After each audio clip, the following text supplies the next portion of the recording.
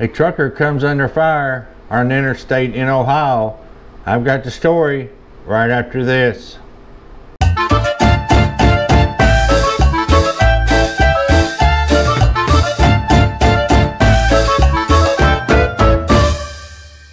Welcome to PaleriderTV. Yes, let's go ahead and just get started and get into the story. This story is from Transportation Nation Network. So here we go. Enon, Ohio. An Ohio trucker was fortunate to escape unharmed after his truck came under a gunfire attack late last night on Interstate 70.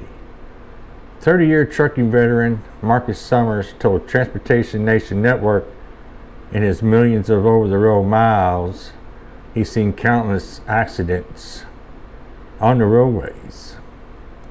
It's always been somebody else's dad, uncle, mother, child, he said. However, late Monday night, it was him.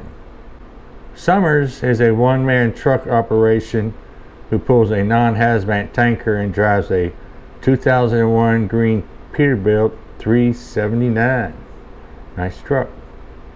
He was traveling westbound on I-70 near mile marker 47 around 11 p.m.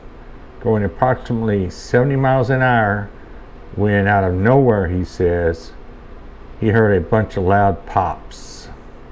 The next thing he knew, his entire driver's side window had shattered and he was covered in glass. Unsure what was going on, he said the first thing he did was reach for his gun. Thankfully, no additional shots were fired. He was able to safely pull off the road and call 911. When the dust settled, Summers was amazed to discover he had no injuries. That's a good deal. Not even a cut. Not even a cut from the glass flying through the cab. That's crazy. His truck, however, wasn't so lucky.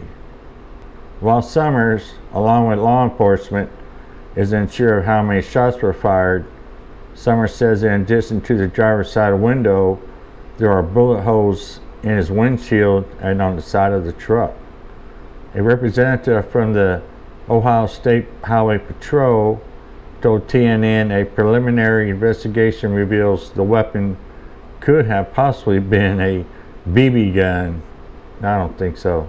They haven't ruled out a high-powered pellet gun. I don't think so.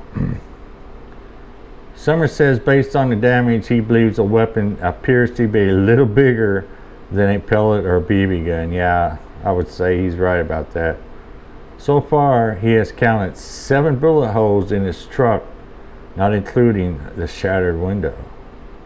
He also theorizes there may be 2 different weapons involved based on the looks of the bullet holes. Reflecting on the situation, Summers says he and investigators are unsure if the shots came from a passing vehicle or someone standing on a nearby overpass. Based on the damage, and the more he has replayed the events in his mind, Summers believes it was a passing vehicle. It happened while I was going under the overpass, and the way the bullet holes are, it doesn't make sense. It would be from the overpass, he explained. Ohio State Highway Patrol told TNN it has no idea if Summers was targeted due to a semi-truck.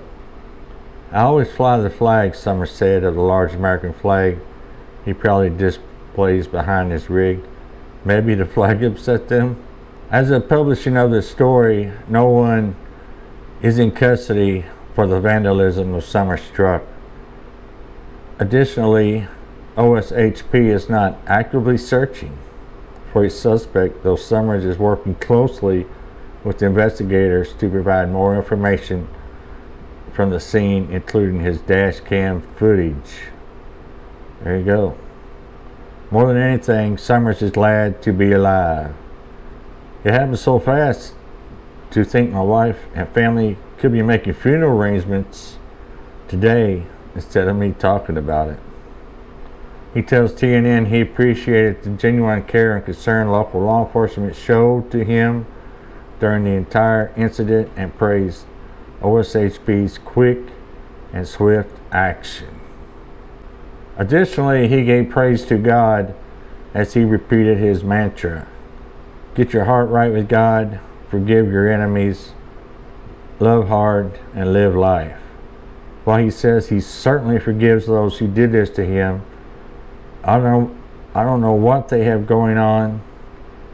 They clearly have issues, and this is how they chose to deal with them. He says he will absolutely press charges if and when the suspects are identified. Definitely a crazy story. I've never been shot at in a truck where I had rocks thrown up from the highway, and man, that scares the crap out of you, hitting that windshield. But that's nothing compared to a bullet coming through your passenger side window or something. That's crazy, man, crazy. So go check out the full article. There's pictures and everything over there on Transportation Nation Network.